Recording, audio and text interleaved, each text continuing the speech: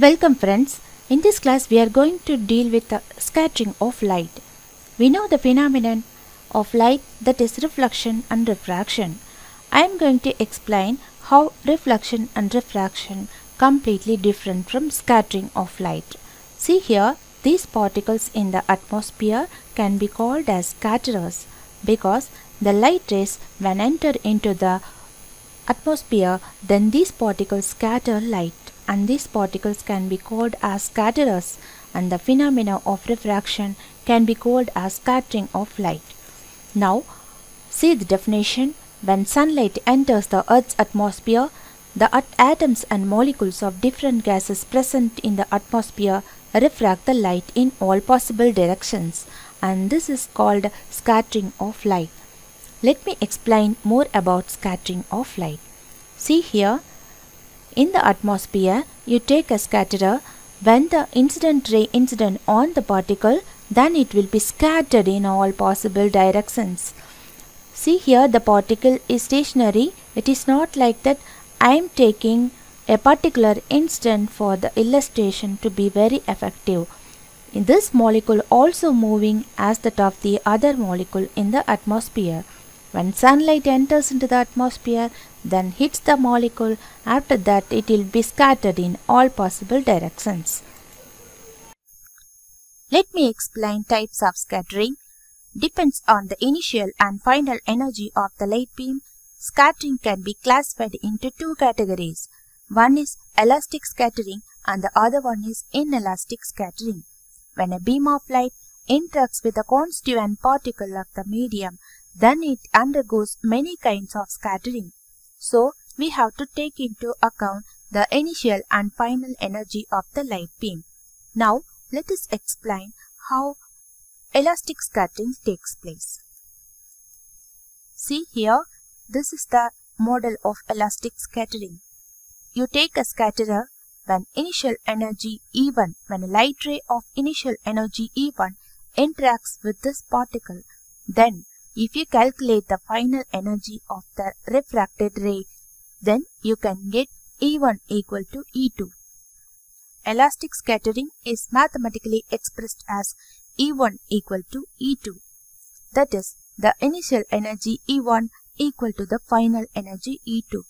This type of scattering can be called as elastic scattering. But reverse is the case in the inelastic scattering. In the inelastic scattering, if you calculate the energy E1 and energy E2, then it won't be the same.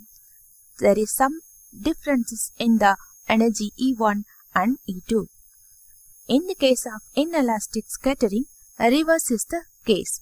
That is, this is the incident ray which possesses the initial energy E1, and if you calculate the energy of the refracted ray, it is E2.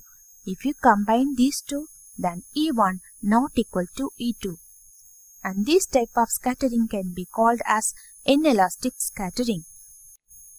Depends on the nature and size of the scatterer, which results in different types of scattering. They are called Rayleigh scattering, Mie scattering, Tyndall scattering, and Raman scattering. Let us explain one by one with some illustrations and examples. Rayleigh scattering. When light rays incident on a scatterer, then it will be scattered in all possible directions. This is same as that of the definition of the scattering, but Rayleigh scattering is expressed with a mathematical expression. And now let us define what is Rayleigh scattering. See here, Rayleigh scattering, the scattering of sunlight by the atoms of molecules of the gases in the Earth's atmosphere is known as Rayleigh scattering. I will read once again. The scattering of sunlight by the atoms or molecules of the gases in the Earth's atmosphere is known as Rayleigh scattering. And Rayleigh scattering can be explained with the help of a mathematical expression. That is, the amount of the scattering, which is denoted as S, is equal to 1 by lambda power 4. That is, the amount of scattering of light is inversely proportional to the fourth power of its wavelength. And this is the statement of Rayleigh scattering. Let me explain why sky appears as blue. When sunlight passes through the atmosphere, the blue color is scattered to a greater extent than that of the red color. Red color possesses longer wavelength, but blue color possesses shorter wavelength, and this scattering causes the sky appear in blue color. I'll repeat once again. When sunlight passes through the atmosphere, only the blue color scattered to the greater extent than that of the red color, and hence sky appears in blue color. This example will help you more to understand why sky appears in blue color. We can say that the shorter wavelength colors are scattered much more than that of the longer wavelength colors. Blue color comes under shorter wavelength range and so scattered more than that of the other colors, and hence the sky appears in blue color. I'll explain why sun appears in red color during morning and evening. At sunrise and sunset, the light rays from the sun have to travel a larger distance in the atmosphere than at noon. Hence, most of the blue light are scattered away and least scattered reaches us. Therefore, the color of the sun is red at sunrise and sunset. And this illustration will be very helpful for you to understand more.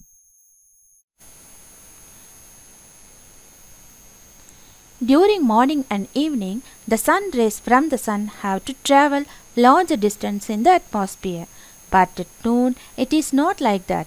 Sunlight travels only shorter distance to reach the Earth atmosphere. So, most of the blue light scattered away and only a red light reaches us. Therefore, the sun appears red during morning and evening. Next one is mass scattering. Large particles in the atmosphere are able to scatter all wavelengths of white light.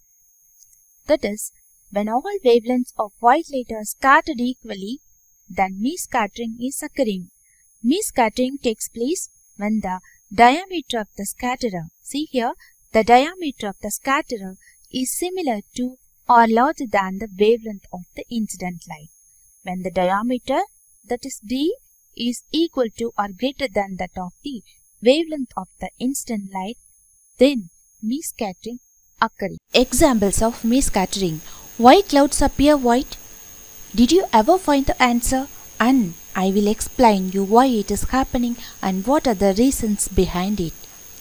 When you compare atmospheric particles with that of the particles in the cloud, then you can easily find that the particles in the cloud are larger than the atmospheric particles. And we know sunlight is white, that is combination of all colors.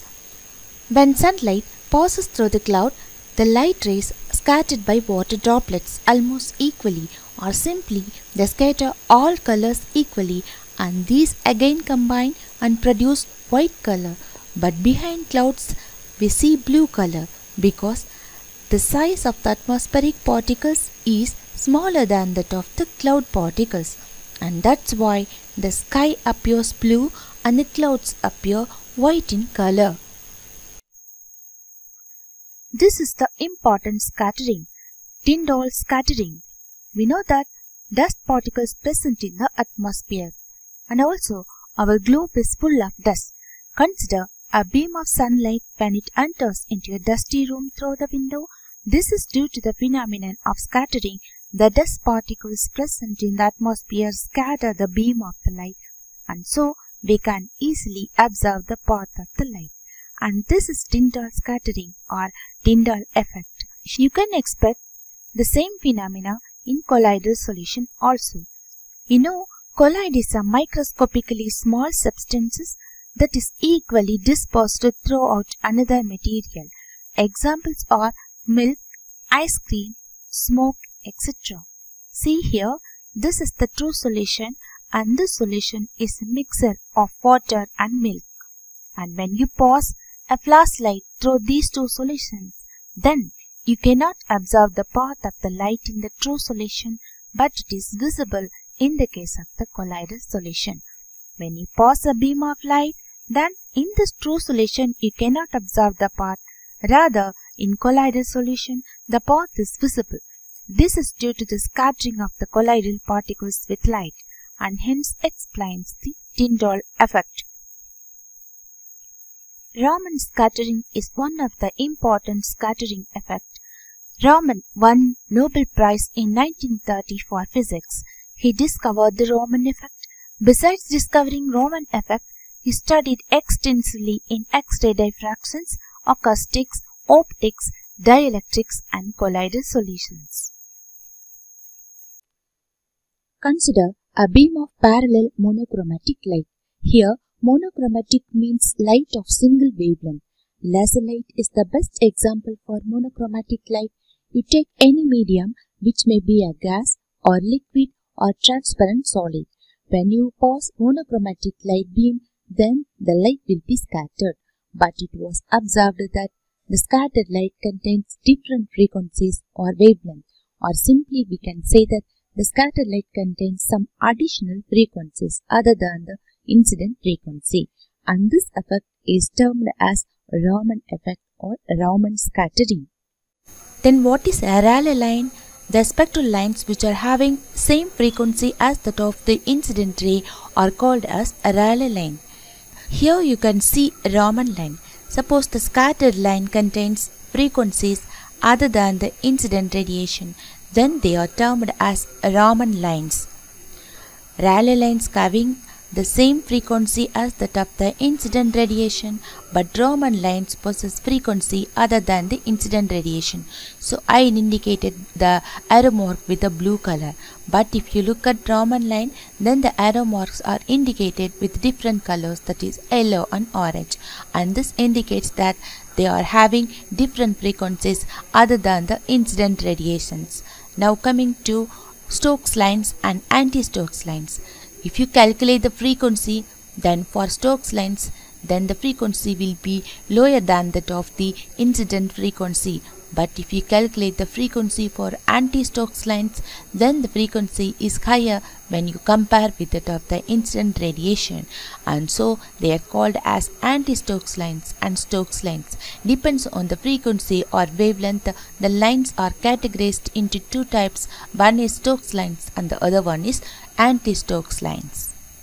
Thank you for watching, friends. If you want to improve our promotion of more videos, comment in the comment box and suggest us more and more to enlighten the concepts in science. Thank you.